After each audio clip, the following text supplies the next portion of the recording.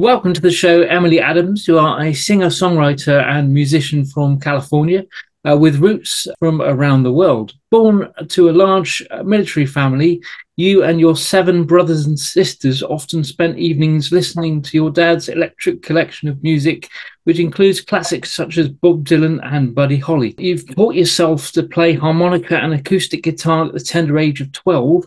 And you've left home at 17 to pursue a career in music, which clearly has gone on leaps and bounds to where you are now. So it's so brilliant to have you with us, Emily. Thank you so much for joining us. And please do tell us more. Oh, yes. Thanks for having me. It looks all good, but it's been a struggle since I was 17 coming to the city. I met a producer in New York and I worked with him for a while and kind of got shuffled in and out of doorways with modeling and background acting and music and anything I could kind of get into to help my career. But I think the biggest struggle has been probably for a lot of us musicians is just finding ways to financially stay stable while you're getting started in music and trying to get yourself, on your feet in music while still on the background having to do supplement things to get you started. And so now I feel like I'm at a point with this new management, Grace Musicianship Group that I'm with, and my record label, Big Records. They've offered a lot of great opportunities for me now. I've got more shows than I've probably ever had before. And I just got back from a European tour, got to see Europe for the first time. Yeah, I was part of a Rise Up TV tour that my label was doing. And I got to get out of the US for the first time. So that was really crazy. And right now I'm just working on, I've got a lot of shows coming up. So I'm preparing my set lists and getting all that ready to go. I've got, lots of cool things to look forward to. What age did you start? Well, when I was little, I found a broken guitar under my sister's bed that she didn't ever really touch. And there was some instructional booklets in there. And I think I was around probably 11 or 12 when I had first picked it up. And, we couldn't afford music teachers and things like that. There was 7 of myself and brothers and sisters. We were in a big family. So I just grabbed the books and kind of taught myself. And when my dad introduced me to Bob Dylan and I heard his stuff, I picked up a harmonica and I would sit and listen to his stuff and then play it and figure it out and listen to his stuff and play it and figure it out. So I really became a songwriter after getting a hold of Bob Dylan because I started writing more. I switched over from electric guitar to an acoustic. I started doing the harmonica. So Bob Dylan really has a big influence on me still, even now. Yeah. What I love about Bob Dylan is he did a lot of social conscious music. Yeah, and Bob Dylan was very, you didn't have to love what he did for him to just do what he wanted to do. He wasn't trying to please anybody. He just wanted to do what he wanted to do in music. I mean, when he went electric and people would yell like traitor from the audience and he'd just say, play it louder. Like he just didn't care, he just wanted to do what he wanted to do in music. And it worked for him. Like, I mean, I don't know how many people respect him as a songwriter and who he is as an artist, and he just truly followed what he wanted to do, and it really paid off. What other kind of social conscious artists you like? Well, I really love listening to music that inspires me to still do better and to grow and make a change. And I think Alanis Morissette is a really good songwriter. I love her music. I think she's got some good songs in there about some of that stuff. And also, I mean, Taylor Swift is very emerging in every genre now. She just writes about pretty much everything, whether it be change in relationships or, boy relationships or personal relationships. She always just kind of seems to rise above and write a song about it if it's an issue, Yeah. So yeah, those are probably my top female artists right now that I'm really listening to. Yeah, I love your sound. It's a beautiful sound. Beautiful vocals. Oh, thank you. Rock influence, kind of like, right? Definitely. Yeah, and it's funny. I never was considered really a singer or complimented on my voice until recently.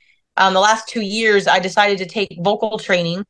Okay. Yeah, finally was financially okay to get a nice teacher and really deep dive into the skill and technique it takes to be a singer. Before, when I was singing, it was hard for me to be on pitch. I didn't know the key. I didn't have any vocal technique. So a lot of people recognized, the songwriting, but I was never really complimented on, being a singer or a great vocalist. And the shows that I'm doing now, it's really cool when the response is, wow, what a voice. And I'm like, are you talking about me? Like, I'm just not used to it. I'm not really used to getting that. So it's really flattering when that's happening now, because I worked really hard with this vocal teacher and it's been like wow, like look what can come out of me if I know how to use it. That's right. That's right. Yeah. You get more comfortable as you can reach, right? Oh yeah, and I do exercises on a daily, like breathing exercises. It's kind of like working at the gym. I notice when I stop, I don't have as much breath support and things that helps me be able to perform with ease. So yeah, I have like a daily ritual in the morning. I sit at the piano and I'll warm up my voice and I'll do breathing exercises, and it really takes work. It's kind of like when the musicians are in the back room before a show and they're exercising their fingers on their guitar, or they're tapping at their drum kit before the show. It's like you got to do the same thing with your voice. It's an instrument itself. Definitely. That's right. Yeah, absolutely. Only thing is you can't plug it into the wall like the guitar, right? Yeah, right. And the crazy thing is like everything affects it. So if it's hot outside, it affects your voice. If it's cold outside, it affects your voice. If your neck is cold, it's going to affect how you sound. Hydration affects how you sound. You don't need to worry about hydration with a guitar. You know, you plug it into an amp and you hit it and it goes. It's like a voice is so touchy. Your diet affects it. Like everything. I had a time where I had a lot of talking. I was doing a lot of seminars in another company that I was teaching for. And then I was singing and doing rehearsals on the side for like 8-hour days. And I ended up developing nodules on my voice. Yeah. And I really had to learn how to eat, how not to eat, how to diet, how to exercise, and how to get everything healed up properly. Yeah. And ever since then, like, I just don't play with it. I'm like, I'm not going to drink soda at 3 a.m. I'm not going to smoke. I'm not going to have alcohol right before a show. Like it's serious. You have to take care of it. So absolutely. I've learned a lot through that. Yeah. I've been singing since I was 10 years old.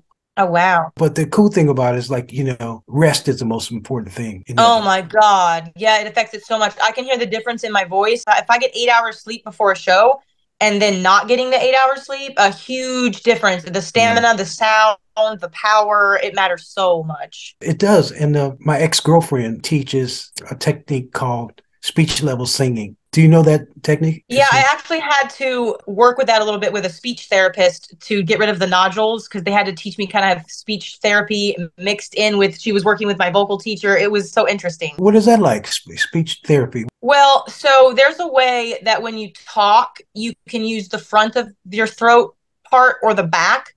And a lot of the times what I would do when I spoke is I was also speaking from the front. So I was pushing a lot on areas where I didn't necessarily need to push. Okay. And they would teach me, like, when you're talking, like, it's not good to continue a sentence until you're all the way out of breath and still push. So you got to know where to kind of take your breath, even as speaking.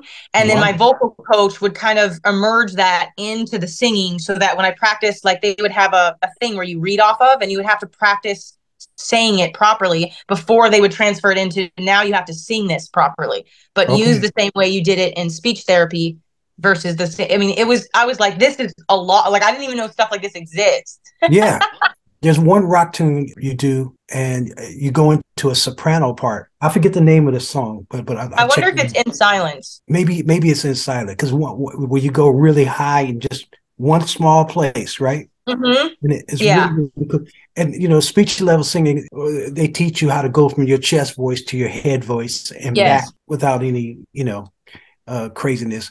Looking at the success you've had, you're also, let's not forget to mention, nominated at the ISSA Awards as well, which is huge. Is that something that you expected to happen? The kind of the plaudits that you're getting, is that just an added bonus to what you're trying to do? Yeah, so I was totally unexpected of it all. I didn't even, shame on me, I didn't really even know of the International Singer-Songwriters Organization in itself. And my manager had actually said, you should be a part of this because I think that you'd be nominated for a lot of stuff. And I was like, no. And so I did what he said anyway, and I registered, I got a part of it. And then what happens is peers in that musical group or your genre or your music peers in the industry, they can go on there and nominate you for certain things, right? So I got told I was nominated in 6 different categories, and I'm like, oh, wait a second, so what? Like, there's so many people there too. And so now it's like at a voting stage where, like, the top 30 finalists will be selected May 2nd, and then those top 30 finalists get judged by the judges round, and then the judges decide who wins in August when we go for the event, which I'm also playing at. I'm going to do a song. I'm going to do a set after party they're having. Fantastic. Wow. You play guitar? Yeah, I play guitar, piano, and harmonica. I'm sorry to hear that. Harmonica keeps your voice in shape because of all the air support you have to do. Oh, So yeah. it kind of it kind of helps out the singing part of it too, and then singing would help harmonica. So yeah. Well, you got a guitar there. You can give us a little sample of a chorus or something. Oh, I actually do. I could actually tune it up and sing. Yes, love a bit of impromptu. I love this when we get them to just impromptu go into some live stuff. Yeah, man. Well, this is going to be great. I actually did just released What's Wrong With You, a single that just came out. And the same guy that co-wrote this with me actually co-wrote that song. And it was my first experience like co-writing with someone. So it was really cool. Yeah. Cool. Yeah, I'll do a little bit of In Silence. And this song is really cool because, speaking of change, I wrote this while I was kind of taking a break from life. I was on a meditation journey and I locked myself in this cabin in the woods. And I put a bunch of words into with all the chaos in life and everything that was going on at the time, to find the silence and the inner peace, to move forward and through the chaos in your best mind state. So I called it In Silence. And when I wrote it with the guy in Nashville, he helped me because my book of lyrics was like this big for this song. And he said, we got to narrow this down. We got to like organize Take some this pages bit. out. So, Yeah. Yeah, exactly. So.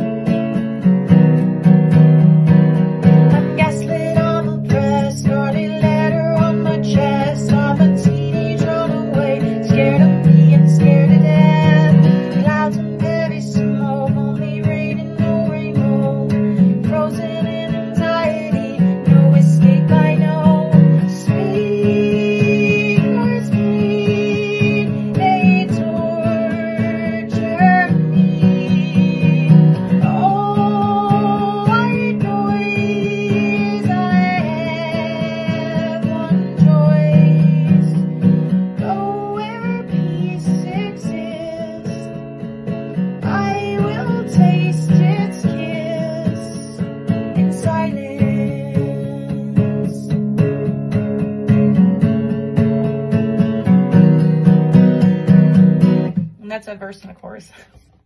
You write social conscious music too, right? Yes, I guess, I don't know really what I would call it, but some people say it's rock and then some people call it folk, but I don't even know sometimes what genre I would call it. Sometimes I call it folk rock, but some people call it poetry rock. I don't really fit into one category, I would say. It's kind of very open to different things. Yeah, what I mean by that is social conscious lyrical content. It could be any kind of music, right? Writing songs that could heal us or educate us or help us solve problems, right? We look for that all the time because we're going to start throwing festivals, and we'd like to invite you to maybe come. That would be really cool. Definitely.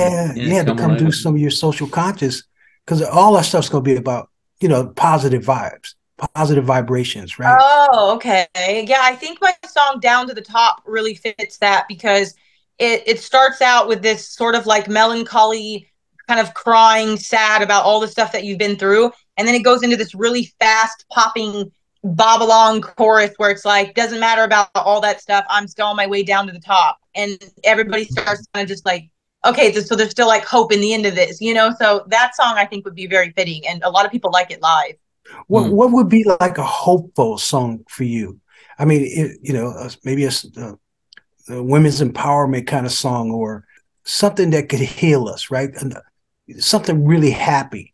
Because, I started out writing social conscious music because I was writing about the environment and cancer survivors and homeless. I was writing all that stuff at first, and I said, you know what? We need some happy music. We need some music that's going to uplift us, right? And those are the songs that people never forget. You do that song at the end of the night, and they walk out going, man, I feel, God, Emily, she got me feeling that. Yeah, that's funny. My manager was telling me the same thing. He's like, the next set of songs that you write or put out there, I want them to be more happy and uplifting songs. So I do have some in the works. That'll be that'll be good to share. We need that more than ever. You know what I mean? people are tired of bad news. So let's give Right. them some good news now. You know what I mean? Like something we can all get behind and go, wow, I really love the message in that because it made me feel inspired. You know, Okay. it had me dancing and all kind of stuff Yeah. like that. Yeah. Okay. Well, I just wanted to talk about future projects and future plans you've got there. Obviously, you mentioned the Rise Up TV tour that you did, the European tour. Any more touring planned at all for you? Well, I'm doing a lot of East Coast shows this month up until about August. And then during the fall, we're debating to either kind of keep it in East Coast, and next year would be sort of like a East Coast, but more spread out. Like we'd also hit Boston, we might hit Michigan, you know, like being a little bit more like we'd be on a bus and we'd be going around and doing shows in different areas, you know, North Carolina, things like that. But really, I'm kind of under my management's guidance right now. Like he really has given me good input on how to grow and prosper as an artist. And I'm kind of following his lead on it, you know, just telling me this is going to be something good for you. You should do this and, you know, get a couple shows here, because up in Syracuse, New York, where he's at, there's a lot of good opportunities there. And he kind of wants to build my name in the East Coast where I'm at first, so that when I, you know, tour and travel, one, I have experience under my belt and, you know, a set list put together, but also the, you know, the fans and the following and everything that I'm going to need to have a successful tour. You know, I just got merch together and stuff. There's just so much going on now in the works. I'm so happy to have, like, I have back-to-back shows a couple weekends too, which hasn't happened to me before. So busy. Good stuff.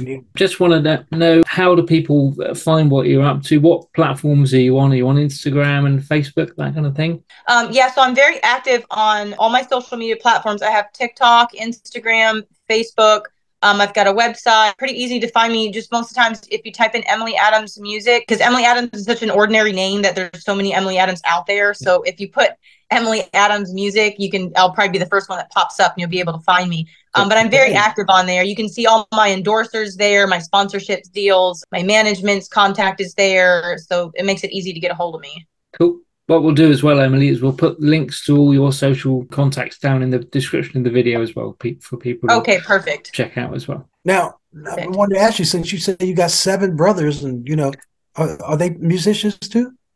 No, you know, it's funny. No one in my family is in music or does music. So I don't really know where I got it from. I have one older sister back on the day used to do an all-female punk rock band, and she was an excellent drummer and vocalist. Wow. And, you know, then she got married and had kids, and now she's doing other stuff. But other than that, there wasn't really any musical influence in my house other than my dad, you know, introducing me to all these different older artists that I probably wouldn't have come across at my age, knowing. Like sometimes I tell people I saw Buddy Holly on Ed Sullivan, and they're just like, you're not old enough for that. You don't even know who that is.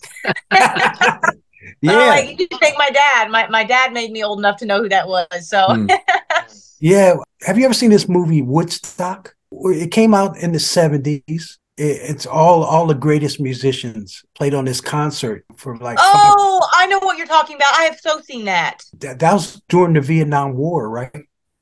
So a lot of the musicians, they were writing songs about stopping the war, and it really helped stop the war.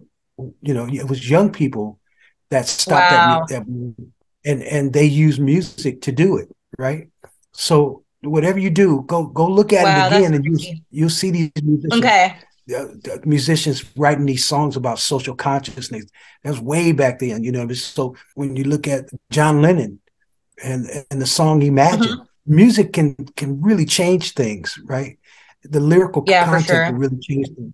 So, well, listen, thank you so much for taking the time, the privilege of your time to come on our show. Thanks for having me. We appreciate you coming on, Lemon. Thank you. Yeah, really wonderful. Music can save the world.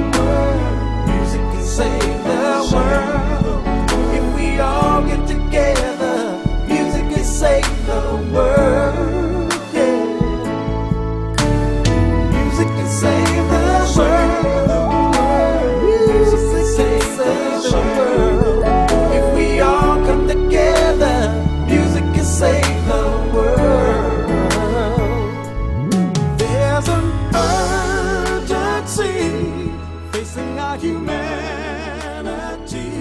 Thank you so much for watching. To stay up to date, please click subscribe and hit the bell. You can also join our group on Facebook and find us on LinkedIn and Instagram.